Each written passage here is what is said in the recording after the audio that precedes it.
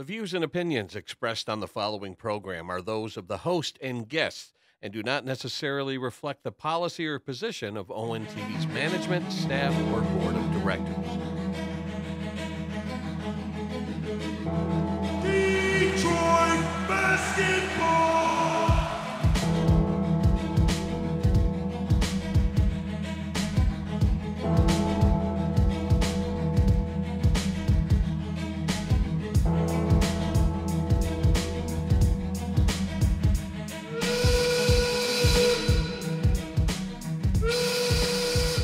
And hello and welcome into Views from the Sidelines.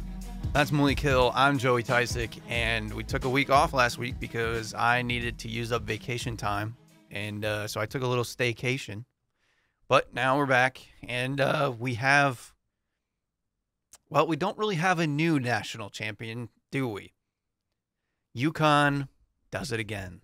Back-to-back titles. How did you feel about the national championship? You can even go back to the Final Four and stuff if you want. But how was your experience with the tournament, I guess, as a whole this year? I picked UConn to win. Mm-hmm. I saw throughout the year how good they were, how great they were, actually. And it just looked like they were head and shoulders better than pretty much everybody, even when they dropped a few games. Yeah. It's just a regular part of the college basketball season. But they were dominant again. And this is probably more impressive than what Florida did in 2006 and 2007 when they beat UCLA and Ohio State, I believe, in back-to-back championships. What Danny Hurley has built with this UConn team, they're like the perfect modern-day basketball program. Mm-hmm. The way they play, the number of sets they run, and how easy they make offense look. They play hard on defense. They all know what they're doing. They're just in sync at all times. Yeah. They're always in sync. They have a big that can defend and score when he needs to. They have shooters. They have guys that can drop to the rim. They have everything. Yeah. Plus a high-level coach. Mm-hmm. And now I think people don't realize when you look at the Blue Bloods and teams that have championships in the past 25, 30 years, UConn has 6. Yeah. In the past 30 years. 25 years. Yeah, 25. Yeah. No team has more championships than them. Duke has what? 5. 5 total. 5 total, right? Yeah. I think in this past 25 they have 5. Okay. But, yeah. At this point, UConn, they're the best program in the country. Yeah. And I don't know how it can be argued. Yeah. I think we talked about it probably early in the season, but we talked about kind of that like new age Blue Bloods of like the Gonzagas and UConn, teams like that have really stepped up in this last, 2 decades or so. UConn, they kind of bridge the gap in between the two because like Villanova became like one of those new ones. Michigan State became one of those new ones. UConn was a high level program like starting in the 90s. Yeah. So they've, for a while now, they've been at a high level. They've had some downs. Yeah. But their highs have been some of the best highs in college basketball. I think that's their biggest difference is like their lows are very low. Yeah. But their highs, it's like they win a national championship. So, yeah, it's crazy. The game was pretty good for the most part. Did you watch all the game? Yeah. I fell asleep for some of it. Listen, let's keep less Final Fours in the West Coast. Yeah. So we don't get like tip-off so late. 9 o'clock. 9 o'clock, yeah. Watched all the first half, first few minutes of the second half. Then I started fading in and out. Yeah. And then I saw the last 5 minutes. In general, they need to change the national championship times because, one, on Sunday, I did not realize the women's national championship was in the middle of the day. 3 o'clock. I thought it was going to be later. So I was like checking for it later, and I'm like, and then I was looking, and they're like, South Carolina wins another title. And I'm like, God damn. Yeah. So, and then, yeah, like you said, UConn and Purdue playing into the late hours of the night for us East Coasters. That was kind of tough. Yeah, for sure. Especially when the game was, like, it was fun at the beginning. Like, it was close, back and forth. And then UConn just put the nail in the coffin and shut them out. I felt like Purdue tried too hard to go to Zach Edey. I know that's, like, their offense. But they made 1 3 for the whole game, right? Did they make one late or something? For a while, they were like 1 of 5 I have from to the check three. the stats, but yeah, they barely took any threes So in like the first half. I feel like that's just what UConn wanted. Like, be like, okay, Zach Edey will get his, but we're gonna stop everybody else. Purdue shot 1 of 7 from 3. Yeah, and to a certain extent, they looked like they were scared to. Now, UConn's defense was super good at stopping it, but at the same time, I saw some open looks that they passed up just to get it into Edey. I don't know. I felt like you should have changed your game plan a little bit. Yeah, there were many parts. I feel like Matt Painter doesn't draw anything up for his shooters. Mm-hmm. Fletcher Lawyer was uncomfortable Yeah. all game. Mm-hmm. For a lot of this tournament, Fletcher Lawyer has been uncomfortable. Yeah. And I think he needs to figure something out Mm-hmm. because whenever he tries to, like, he pump fakes and tries to dribble into the lane, he looks so much different from, like, real high-level college athletes. Mm-hmm. He kind of looks like rec league player. Like, his stuff was just getting swatted every time he tried to dribble to drop to the rim. Yeah. And he had no chance. Mm-hmm. But Lance Jones, who was like their best shooter in this tournament, never really got it going. Right. Braden Smith shoots like well over 40% from 3 for the season. Didn't shoot that much in the tournament. Like it was all Zach Edey focused, and it got them to the championship. Yeah. But you can't win a championship playing like that. Yeah. They had Stephon Castle on Braden Smith a lot, and I felt like that took him out. size difference, because Castle is all of 6'5", maybe 6'6". So he's a big guard. Braden Smith, definitely not. He's as listed big. as 6'6", 215. Yeah. So like he's a big guard, and I think he gave Smith a lot of problems.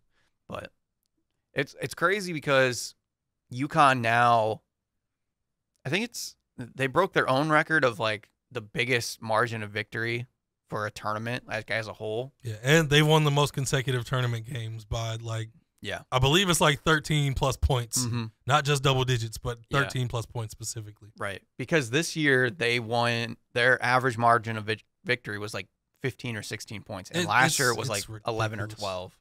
Dominating the NCAA tournament, I don't think I've seen a team do it like this. Yeah. And I think that the biggest thing too is that they replaced a lot of guys. Yeah.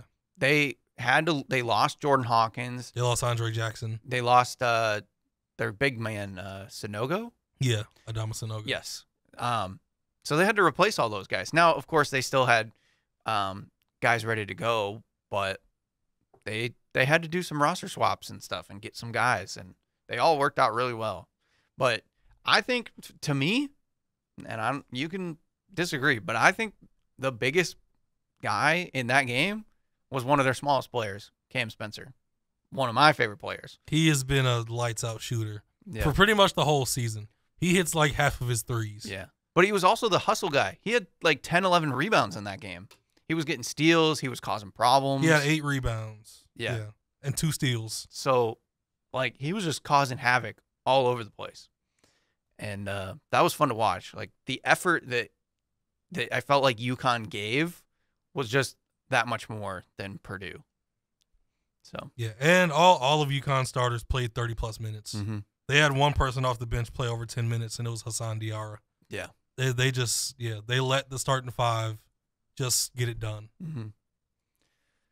Now the question is, can they do it again? I don't even know the last time a team won 3 straight. Yeah, I don't either. It might go back to like UCLA in the 60s or something. Probably. It would have to be. Yeah, no team has been that dominant in college basketball in a very long time. Yeah, and they're going to have to replace even more, I think, this year. Yeah. Klingon is gone. I think this was Tristan Newton's last year of eligibility, Cam Spencer's last year. Stephon Castle is a lottery pick most likely. Like, there's too many guys that they're going to lose. Like, their entire starting lineup, most likely. Yeah, it I looks wouldn't be like surprised. Alex Caravan. Yeah, he was the one I was going to. Alex Caravan is listed as a sophomore. Okay. So he might be like the guy next year. Maybe. And they had Samson Johnson, the big man off the bench. He looked good. He'll probably be their starter. Mm-hmm. They had a few other 4-star guys. They'll probably go back into the portal. Danny Hurley has completely mastered mixing recruiting with the transfer portal. Yeah. It's like, it's insane how well balanced they've been. Mm-hmm. To the Purdue side, I think it's a pretty like hot topic right now. Do you think Zach Edey is going to go in the first round of the draft? Yes. You think somebody's just going to take a chance? Now, do you think he's going to go back into the first half, or do you think somebody's going to really make a big splash and try to go for it? I'm thinking between like 15 and 25 probably. Okay. Should he go that high? No. But this is going to be like a role player draft. Mm-hmm. There's not going to be many superstars. Right. And there's going to be like a winning team that will say, why not? Yeah. Just take a shot on a guy that you could possibly put in for a short amount of time that could get you like 6 points. Yeah. 6 easy points. The funny thing, I think his like NBA comp is Boban. It might be. Just go in. Although Boban has even more shooting touch than him. He does. Now, but Boban, Zach Edey is a good free throw shooter. Right. Boban's one of the most efficient NBA players like ever, basically. Yeah. He comes in. Zach Edey shot 71% from the line this year. Yeah. And 73 the year before. So he's not bad. So I even think there's a bit of an element where if you leave him open, he should be able to hit open mid-range jumpers. Yeah, I think that would be the next development to his game that he needs. He needs just some sort of little mid-range game just to keep the defense honest. But I don't know. I'm torn because I see the potential. It sucks that he's in this era because you think back in the early 2000s, he'd be a top pick, which is just crazy how the game changes. But I do think that I agree, like, he could be a really nice role player. I can't think of the perfect team at the moment, but when we get closer to NBA draft, we can talk about it. But just kind of curious. Yeah. Going beyond Zach Edey, I have a question. Okay. That doesn't just deal with Purdue, with Big Ten basketball in general. Mm-hmm.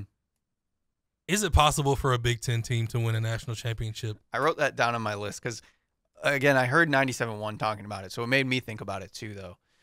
Can the Big Ten win?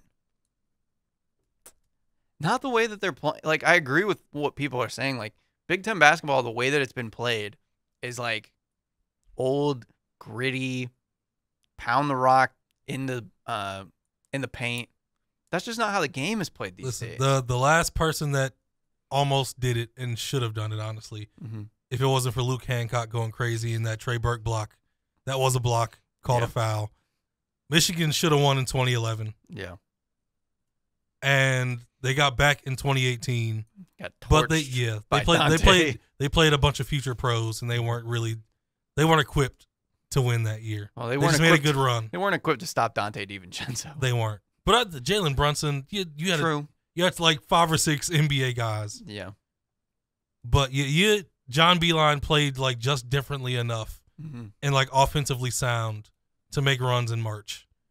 There aren't any Big Ten teams that play like that right now. No. And even like Nebraska was kind of like offensively inclined, but they didn't have enough talent to really get over the hump. Like, I would say the closest one for me would be Illinois. They had Terrence Shannon. They had some shooters around. They didn't have enough besides him and Domask, though. Right. Those are like the two, and then everybody else just wasn't ready. Yeah, there are other role players. Like Luke Goody is a good 3-point shooter, but not to that volume. And I think that's why Purdue was able to make the final this year, was because they upped their 3-point shooting. Last year, they shot hardly any. They were like one of the lowest percentage. They were one of the slowest pace offenses. This year, they upped their pace. They upped their 3-pointers. And look, they made it to the final. So I think Big Ten teams should take note of that.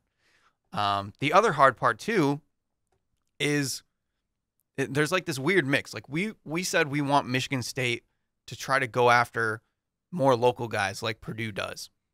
But at the same time, if you want to win a national championship, you got to go somewhat outside. You got to get like one guy at least that's outside, big name maybe. Well, Tyson Walker was from the outside. Yeah. That transfer portal and recruiting, it could go for both. Right. But so there's like this weird happy medium with that. And they just have to change their ways. And I don't know. Again, I don't want to get into the MSU stuff, but Tom Izzo doesn't seem like he's going to be that kind of guy. The interesting part, though, is Dusty May. What does he do coming to Michigan? He could be the ultimate wild card, because, even though we haven't seen anything yet. He doesn't have like a Big Ten background. He's just coming in. FAU plays at a higher pace a little bit. So, yeah, from what he said, even in his press conferences, he's noted that like he'll sometimes frustrate Michigan fans Mm-hmm. with how like updated and how future driven he is with offense. Yeah. Like he wants to get threes up. He wants to run up and down. Like more just letting his guys play than running a bunch of sets. Right. Which is kind of anti-Big Ten basketball. Yeah. And to me though, why would that be frustrating for Michigan fans? Would you be frustrated, Malik, if they changed their offense? If it's entertaining basketball, that's better than anything we've gotten in the past 2 years. Yeah. So I don't expect to be frustrated. I expect some, at least like decent quality basketball. And that's something that I've always said about basketball, and I don't want to get into my normal rant, but like a coach can only do so much. Like you can run sets, but at the same time, players are still having to react to these sets. Yeah. If you have like it's like, I hate using motion because I hate that everybody runs a motion offense and they're all different. That's like the base for a lot of stuff Right. that people run. But so like you set up a motion offense and you let the players play within that motion offense. And that's where you find out who has good basketball IQ and stuff. And that's how you get players to learn how to play the game together. Whereas, being robotic and doing the exact same thing every time. So, yeah, I like the idea. I hope more teams do it. But for the Big Ten as a whole, I don't know when they're going to win. This was the closest they've gotten in a while. The last time would have been Michigan in 2016, right? 18. Was it 18? Yeah. Okay. Before that, Wisconsin in 2015. Yeah, when they lost to Kentucky. And so, I don't know. But there has to be some type of, if Purdue, they have, Braden Smith is one of the best point guards in college basketball. Mm-hmm. But you have to have at least two guards that can really like score. Yeah. Like having Tristan Newton and Cam Spencer, Mm-hmm. that's like the perfect balance. Tristan Newton could score off the dribble. Cam Spencer could too, but he's more of a guy that's gonna score off of pump fakes and like catch and shoot. Right. So yeah. And then the last national championship for a Big Ten school. Do you know who it is? Still 2000. Yeah. Michigan State. Still 2000. Like, And, that's crazy. Michigan State made it twice, 2000 and 2009, was it? I believe it was 2009 when they lost to Tyler Hansbrough. Yes. Yeah. Yeah. And then Michigan made it twice. Right. And Wisconsin made it once. Yeah. So Big Ten teams have been close, but just getting over the hump, they can't do it. Maryland was in the ACC. I forgot. Yeah. Maryland wasn't in the Big Ten yet, but Right. they won in 2002. Mm-hmm. So, yeah, I don't know. And are we wrong again? Did Indiana win or did they lose? Indiana lost to Maryland, I think, in 2002. Indiana made it, though. Yeah, I think so. Yeah. Right. So if we wanted to take Maryland as an honorary, but even then, that's 22 years ago or whatever. That's like the gold period of college basketball. Shouts out to Juan Dixon. Yeah. And then again, when you look at like that Michigan State roster, loaded with NBA talent. Yeah. Loaded. The Flintstones. Mateen Cleaves, not so much, but great. One of the great college players. But like Morris Peterson was on that team. Jason Richardson was on that team. Charlie Bell was on that team. Like there is names on that team. So I don't know. I don't know when they're going to get back. The Big Ten just doesn't seem in a good place right now. And I don't know, like with Purdue losing Zach Edey, now they always tend to get another 7-footer in their roster. And I know they got the guy they have on the bench didn't play all season. He's like, we'll have to see how he might what be he 7'5", to be honest. I don't know if you watched. huge. He looks taller than They Zach have another Edey. kid committed, by the way, from like New Hampshire or something that's 7'3". Yeah, I wouldn't doubt. So it. yeah, they're just keeping it rolling. They always do that. But they still need to adapt. They need to adapt, and they got close. They can't expect that this next guy is going to dominate like Zach Edey. Right. Because the guys before him, Isaac Haas didn't. Right. Matt Harms, neither of those guys did what Zach Edey could do. And even Zach Edey took a little bit of time too. He wasn't that. He player played early, but it took time. Yeah, he wasn't that guy right out the gate. And then, so we got Purdue and Illinois. Illinois is going to lose Terrence Shannon. We both like the rises of Northwestern and Nebraska, but what can you honestly expect from Northwestern and Nebraska? And are they going to get the recruiting? Exactly. Like Keisei Tominaga, his story's already over. And that was like the big thing for Nebraska. How do they replace that? Yeah. So Like Northwestern recruits good college basketball Yeah. players. I did. They hear, never have those guys that can take you over the top. Isn't Brad Underwood recruiting AJ Stork to come to Illinois? Yeah, he is. That's a Yeah. Okay. So AJ Stork's not Terrence Shannon, but I was about to say Terrence Shannon is better than AJ Storr. but it's still AJ Storr is also quality. younger. Yeah, Yeah. he's still a quality player. AJ Storr was a second-year college basketball player. But I don't know who's going to make that next leap for the Big Ten, because I think It's Purdue hard to, Purdue's going to come back down to earth. Will it be one of the West Coast teams? That's true, Because they're not Yeah. affiliated technically with the Big Ten culture. Musselman is at USC. Yeah, UCLA is going in the transfer portal to get guys again. Oregon has consistently been good for a while. yeah. That's a good point. It could be just a non-traditional Big Ten team. Yeah. At this point, and that's what might help the Big Ten in general.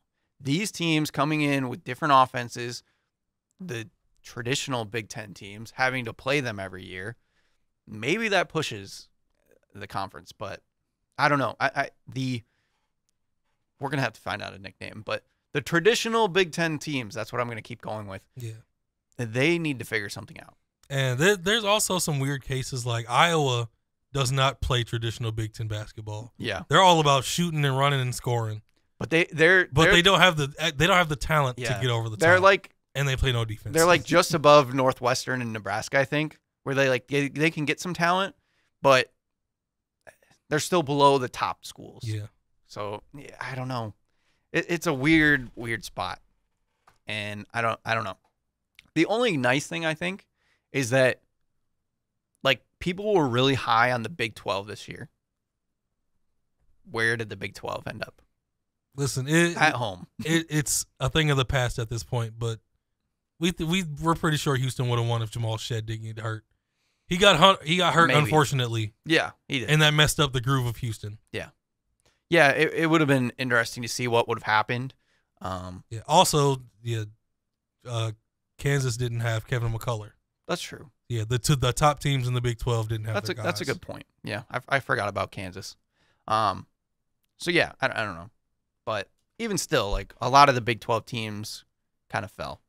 So yeah, the Big 10, they got some figuring out to do. And is there anything else out of college basketball that you wanted to bring up before we move on? Is Danny Hurley already an all-time great head coach? That's tough. Because there's a short list of coaches that have just done what he's done. Right. Yeah, I mean, I think as long as he just has good seasons now. Because like if he's in the top 50 all time, yeah, that puts you on an elite list. Right. I think he just needs a little bit longer of a tenure, and he'll be like, he doesn't even have to do anything really at this point. He just needs to kind of keep coaching, have some successful seasons, maybe make another Final Four or something. But I think, I think he'd be easily up there. Yeah, it took Coach K. I think he started at Duke in like the 79 or 80. 91, 92 was when he won his back-to-back championships. Jay Wright didn't win a championship until like his 13th, 14th year at Villanova. Mm-hmm. It took a lot of guys a long time. Yeah. And what is this? Danny Hurley's like 5th year at UConn? Mm-hmm. Something. He hasn't been there very long. No. And he already has them back to dominance. Tom Izzo's been searching for his second forever. Yeah, exactly. So, yeah. Like he's accomplishing things very quickly, and he has a long way to go. Hopefully, right. And now with UConn being back on top, and it's seeming like, it seems like they're getting even better recruiting than they've ever gotten. Stephon Castle was a 5-star kid, McDonald's All-American. Yeah, because even after like the Kemba Walker era, the Kemba Walker run was the surprise run.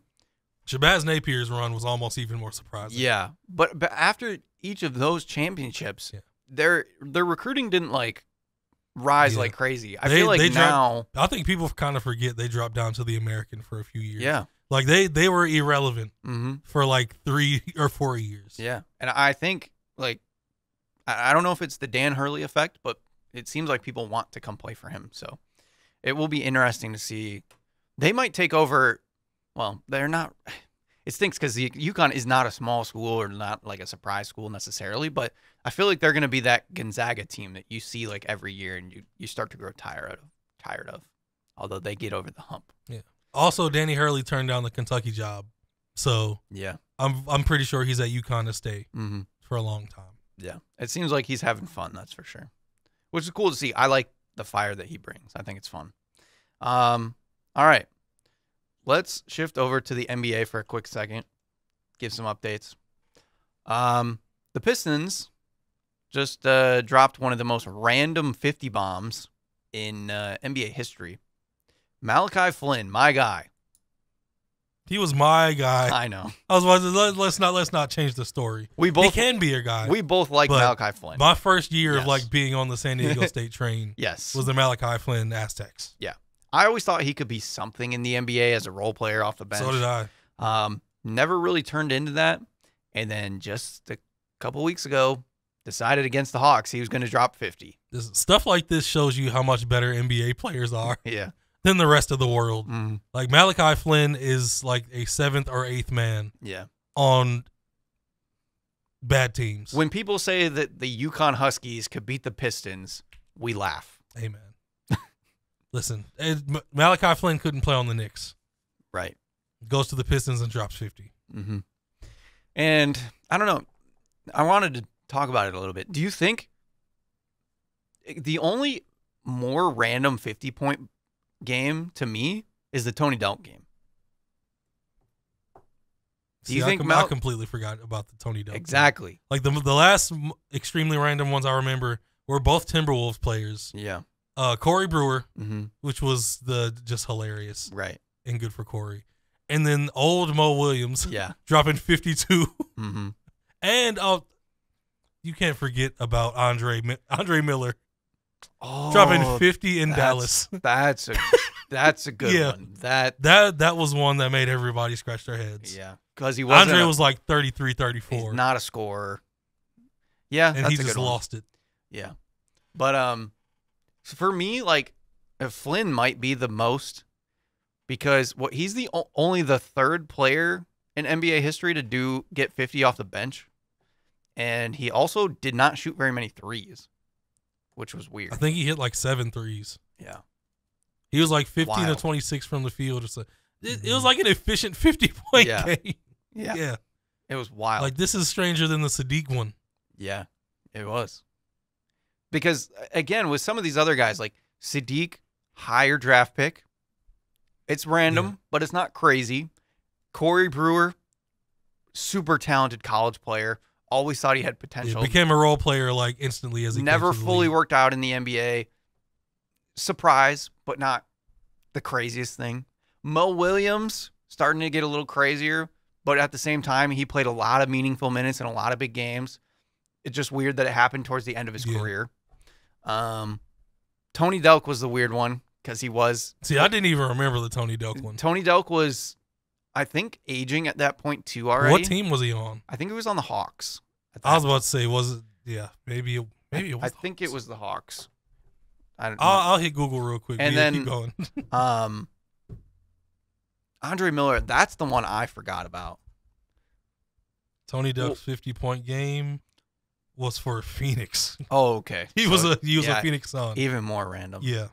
Okay. Yeah, because Tony Delk on the Hawks was kind of his quote unquote heyday. Yeah, Andre Miller had 52 against Dallas in January 30th, 2010. Dang. Was he playing for the Nuggets at that time? Or he was playing for the Trailblazers. Yeah. Wow. It's hilarious. Dang. He was 34. 34-year-old Andre Miller. Man. And then the other, like, pseudo-random one is Jamal Crawford in his 40-year-old season or whatever. That was incredible. But that was just him showing how much talent he still had. Right. But that one's not crazy random because we knew he could do something like that. But this one is up there. I'm trying to think. Almost number one. Do you know who the third guy off the bench to score 50 is? Because it's Malachi Flynn, Jamal Crawford, and I think it's some one other person. And I can't think of who it is. I'm going to be honest. I don't think I could. If it was maybe Corey Brewer. I think Corey was it Corey? He might have been starting. 50 points But- off. Because Malachi Flynn did something that those guys didn't, and I can't remember exactly what the stat is. I wish I would have wrote it down. Nick Anderson. Nick Anderson. Okay. Yeah. I wouldn't have gotten that one. No, I wouldn't have either. And see, even that one isn't as random because he was a really good He was sixth really man talented. Yeah. for them. Really good shooter and stuff like that. So, yeah. Malachi Flynn or Andre Miller? Which one do you think is more? Listen, I prefer the Andre Miller one because he wasn't known for offense. Yeah. And he was old and like close to getting out of the league soon. Yeah. And he just scores 52 out of nowhere. That's a good point because he was older. Malachi Flynn at least had been known as a scorer at one point. Yeah. So, yeah, I might agree with that. But Malachi Flynn, he might be number 2. In terms of name, people are going to forget this very soon. Oh, yeah, easily. Like, people know Andre Miller. Yeah. But They don't remember his 50 no, much. I But definitely didn't. people know the name Andre Miller. Right. I forgot he even played for the Trailblazers. Listen, he played for a lot of. He played for probably 7 or 8 teams. Yeah, I know he moved around towards the end, Yeah. but that's wild. Pistons are still trash. Understatement. Wizards are still trash. There's one interesting tidbit on the Wizards. There's one. Yeah, what is that? Joey, have you heard Probably not. of Tristan Vukovic? No. 7-foot kid, 230.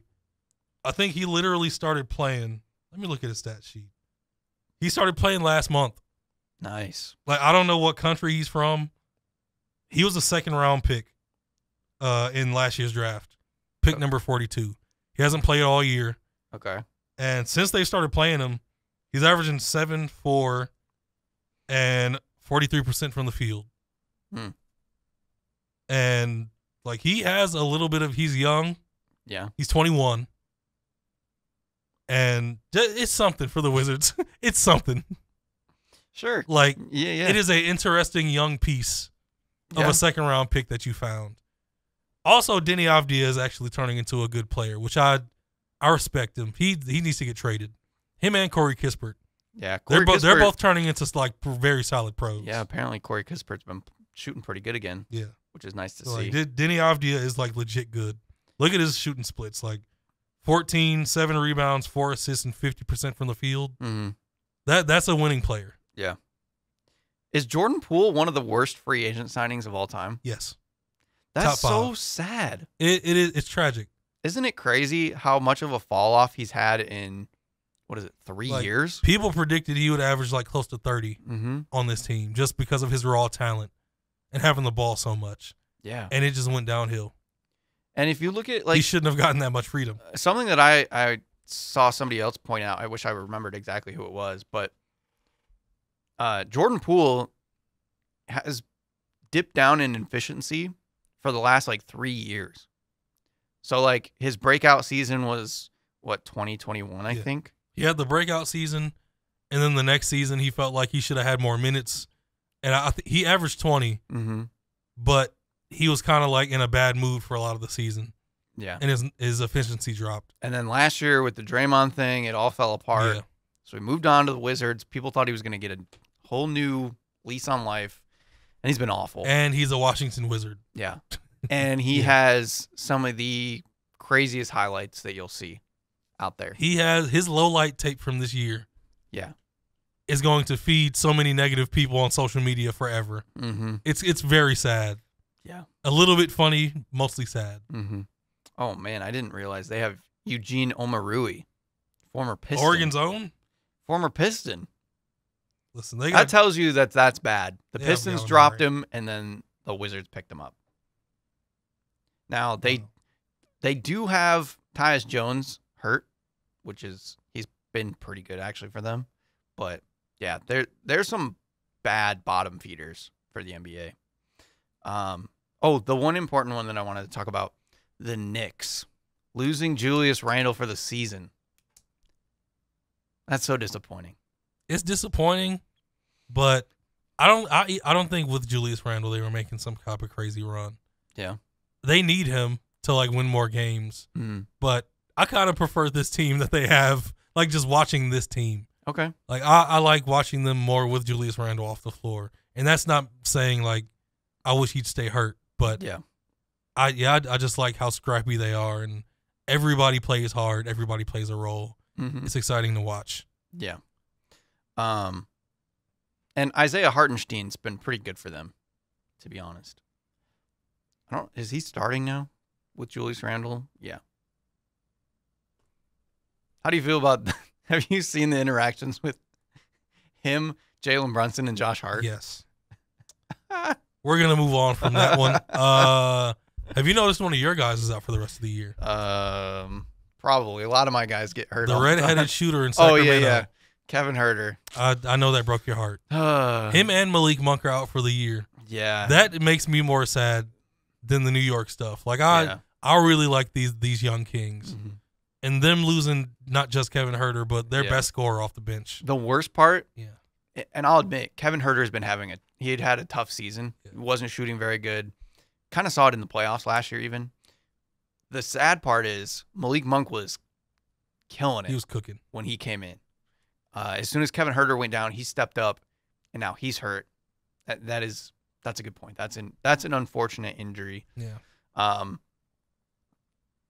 Oh, my other team though, the Pelicans.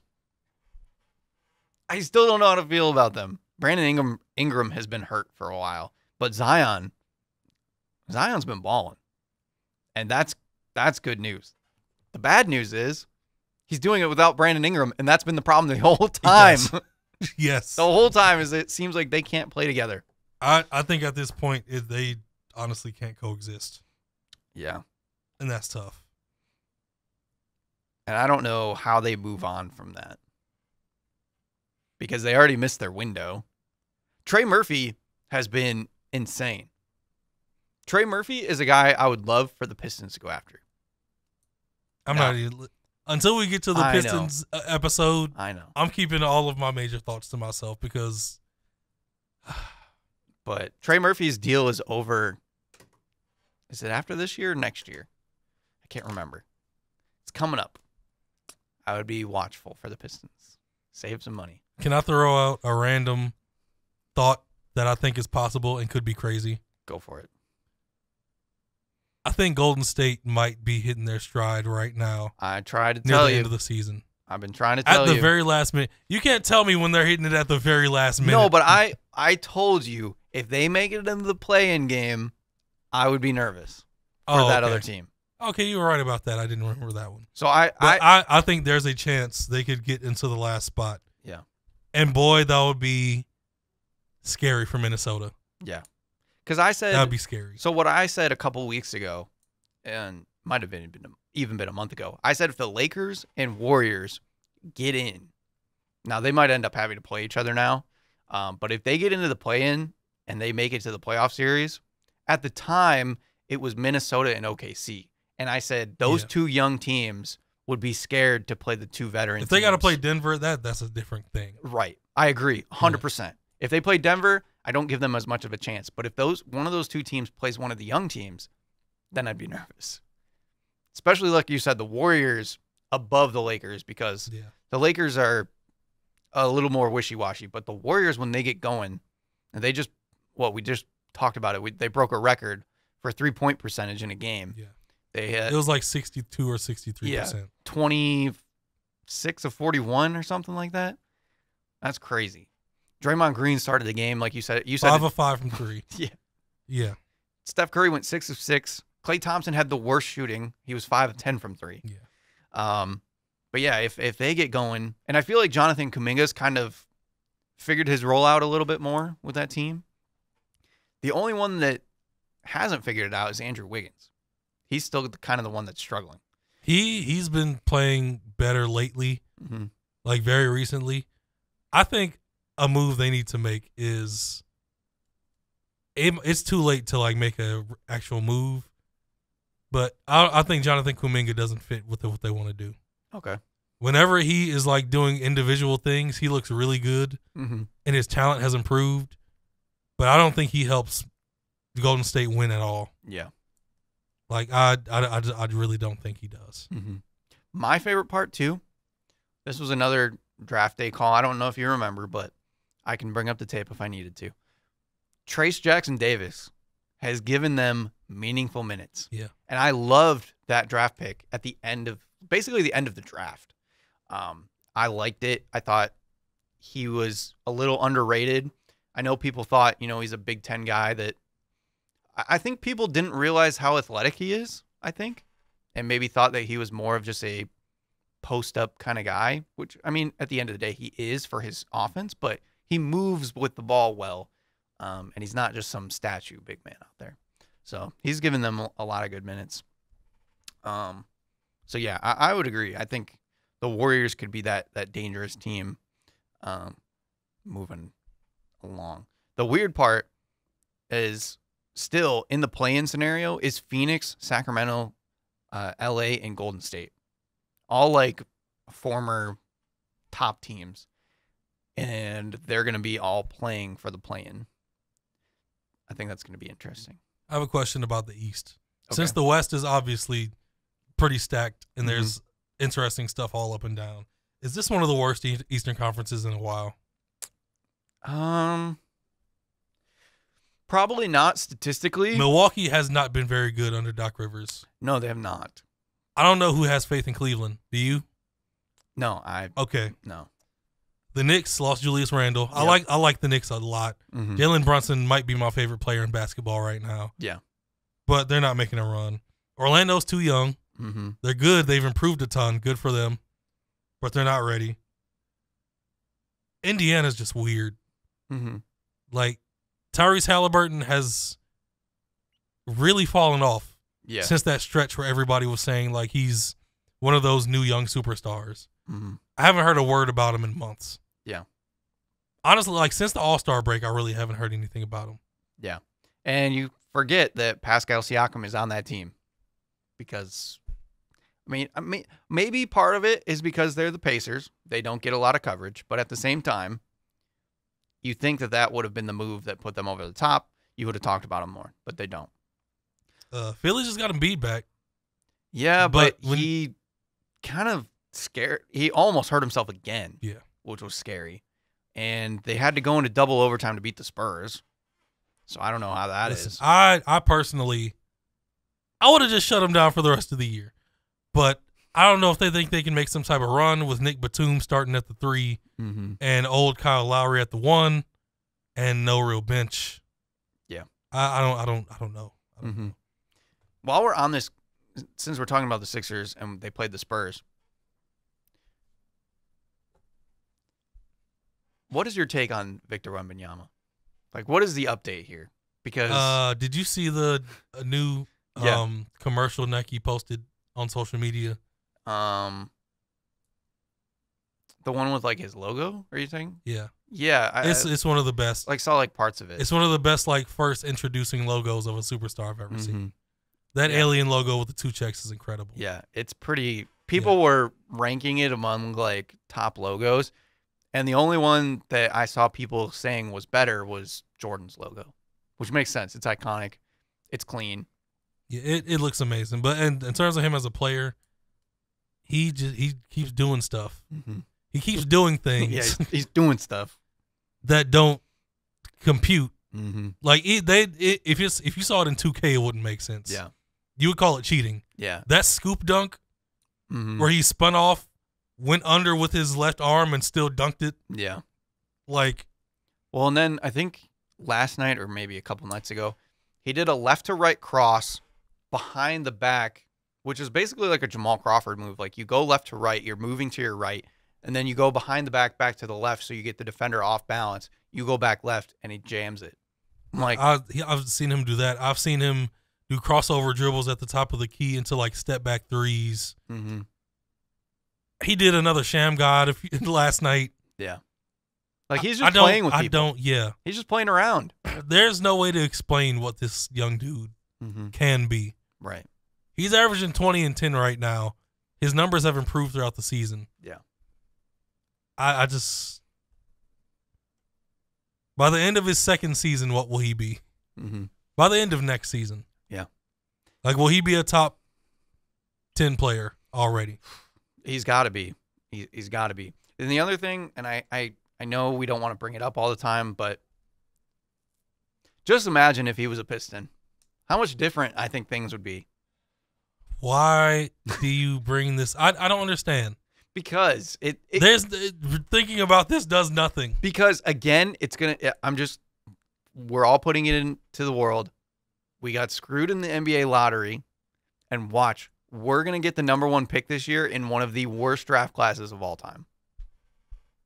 I'm just saying. What if the Pistons didn't draft like most of the bums they drafted in the past 15 years? Yeah, what if they didn't do that? That's a super valid point, but I'm just saying. What if they didn't sign Ben Gordon in 2010? They had a draft with a consensus number 1, and they missed it. Like the other drafts, they didn't miss it. They just couldn't get it. That's what There's I mean. a difference. That's what I mean. Yeah. But like they missed on Stanley Johnson. Right. The other drafts, you're like, okay, well, they thought this guy missed was better. On the French kid. Yeah. Whose name I won't even say anymore. But it's just like, ugh. That stuff's frustrating. The more frustrating one is Tyrese Halliburton. Yeah. Because he was there. Mm-hmm. But it was possible. Even when we got Cade, the disappointing thing about that number 1 pick was we knew Cade was really good, but we also weren't sure if he would be like a generational talent. And that was like a disappointing. I think most picks you're not sure. There's only a few throughout history where it's like, this guy's generational. Right. Like the Victors, the LeBrons. Mm-hmm. It's those levels of prospects. Like you can't name many. Right. Zion was seen as generational. Mm-hmm. He might not be that at this point. He'll just be like a high-level all-star. Right. But his talent was generational. Mm-hmm. But yeah, it's just slightly disappointing. Okay, we can get back to the East a little bit because at the bottom of the East for the play-in is all these teams that kind of like experimented for a while. How frustrating is Miami? Ugh. That they just don't care about the regular season. Yeah, I don't know.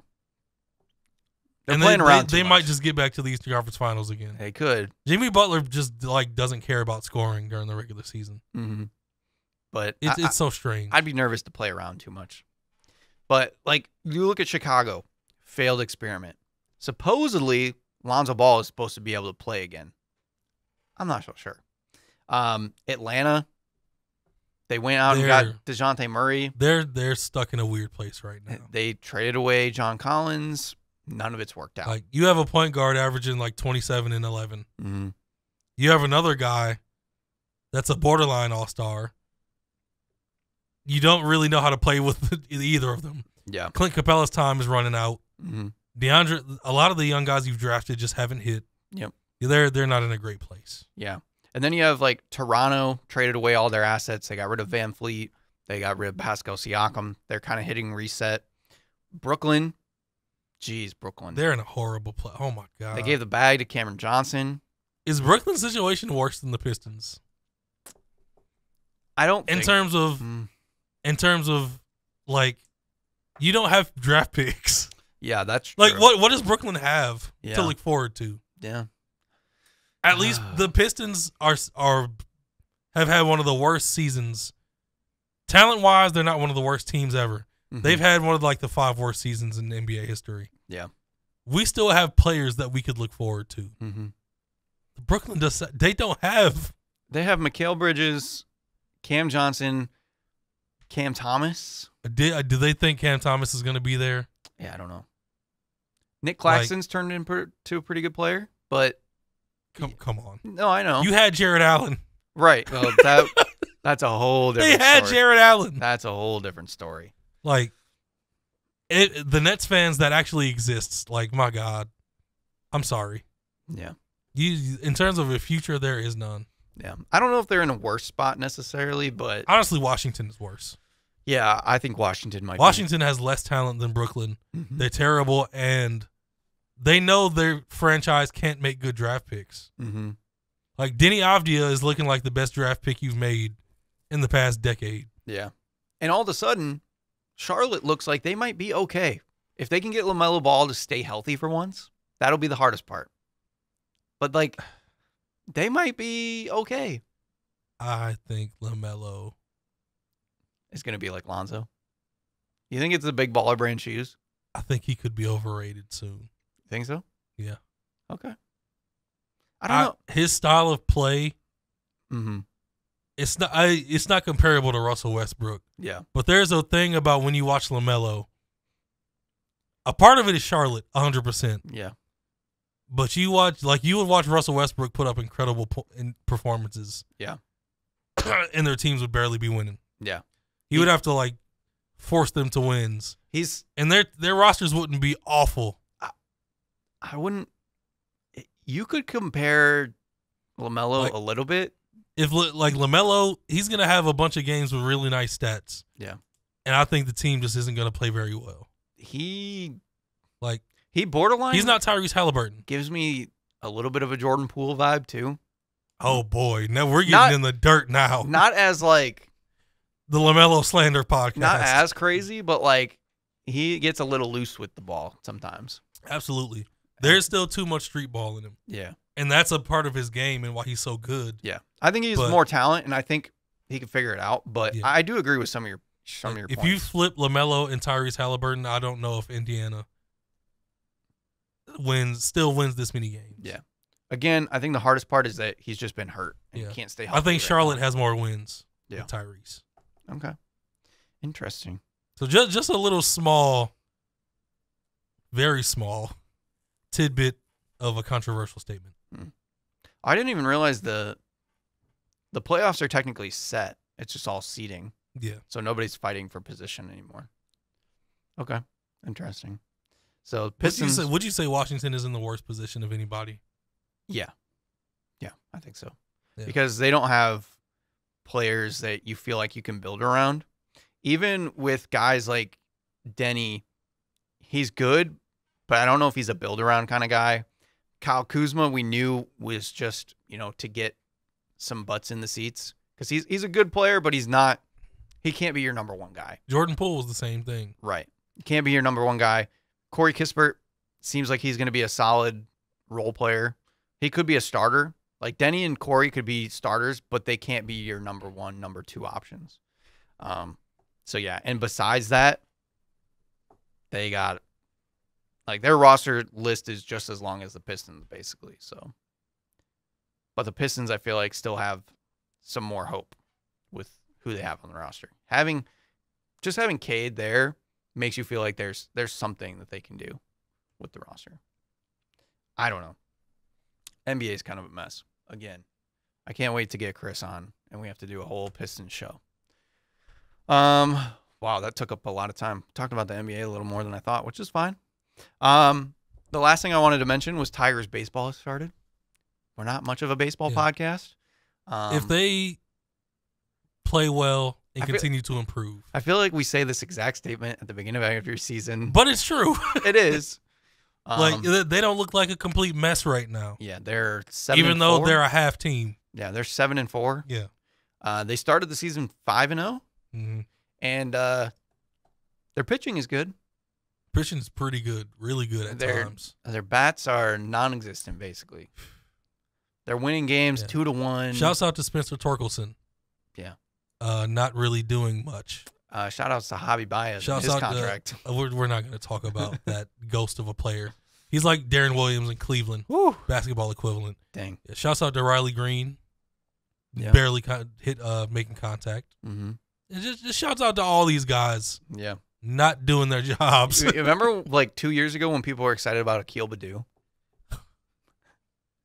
Listen, talk about one of the greatest short stints in baseball history. Yeah, that was a lovely time. The Akil Baddoo hype train. Yeah. Red Wings are on the verge of trying to make the playoffs, but I forgot what the score was last night. Yeah, they lost to the Capitals though 2-1, which was a huge game for them to try to get into the playoffs. They're not out of it by any means, but now I think they play the Penguins next. Let me pull this up just so we can keep our tabs on the other Detroit teams. Yeah, they play the Penguins on Thursday, and the Penguins are tied with the Red Wings in points.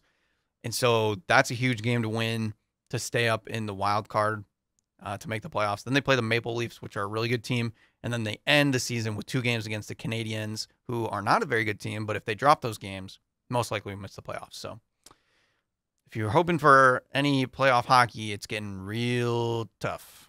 But there's still a chance. So we'll see. So there's hockey going on. There's baseball going on. And this weekend, the Masters. One of the only few golf events that I watch the entirety of it. I watch it Thursday, Friday, Saturday, Sunday. Obviously, with work, I don't get to watch as much on Thursday and Friday, but I try to tune in as much as I can. And then the weekend, I basically binge and sit there and watch the entire thing. Call me crazy, but I don't know. As my golf watching might go as far as watching Happy Gilmore and maybe some Tiger Woods highlights. Yeah. That's probably as far as it'll go. Yeah. Also, with the Tigers, if they stay good, I say we make at least one mention of a player or something notable a week. Yeah. Shouts out to, how's it pronounced? Tarek Skubal? How do you pronounce his first name? Yeah, I think it's Tarek Skubal. Tarek Skubal. Tarek Skubal is one of the better pitchers in baseball right now. Mm-hmm. To start, at least. Yeah. 2.92 ERA, 15 Ks, 1-0. Yep. He was one of our young talents from a few years ago. The big one is Casey Mize, if he's going to work out or not. Yeah. Jury's still out. He's had his injuries. But unfortunately, he might not be that guy, which stinks because that was a big potential that we thought drafting him. 4.82 ERA so far. Yeah. 6 Ks, 139 whip. Yeah, so the Tigers are catching up to the Pistons in missed draft picks recently. So if Torque can't get going, if Casey Mize ends up not being the guy, might be tough. But they do have a lot of young pitchers. They got some good guys in there. Their bullpen has actually been really good. Yeah. They got Andrew Chafin now. I think he's kind of their reliever for like 7-8 innings. I don't know who their closer is at the moment. Again, I haven't done enough research, but it's not Jason Foley, is it? I can't remember. I think Alex Lang has been there. Okay. Yeah, I think he's been their closer for a lot of games. Okay. Yeah, I'll try I could be wrong. I'll try to up my baseball. But I've seen Alex Lang finish several games. Okay. So yeah, we'll try to mix in some things. Next week, we might do some NFL draft talk a little bit. Yeah, just the beginning with the show coming up. We can talk about some prospects and things like that, some guys. And then the show after that will be the mock draft and everything. So that's going to be a fun one. NBA getting closer to the playoffs. College basketball, unfortunately, over. So our college sports are done for the season. Yeah. We could have talked about women's college basketball if you wanted, but we could talk. I'm ashamed of myself for not bringing that up. Yeah. Oh, well. But Caitlin Clark was taken down. Yeah. Dawn Stanley got it done. No surprise to me, honest. Yeah. The Caitlin Clark hype is fun, but South Carolina is a whole different beast. We could do a WNBA mock draft if you want next week. Okay, never mind. All right, this has been Views from the Sidelines. We'll see you guys next time. Maybe the top 3 picks.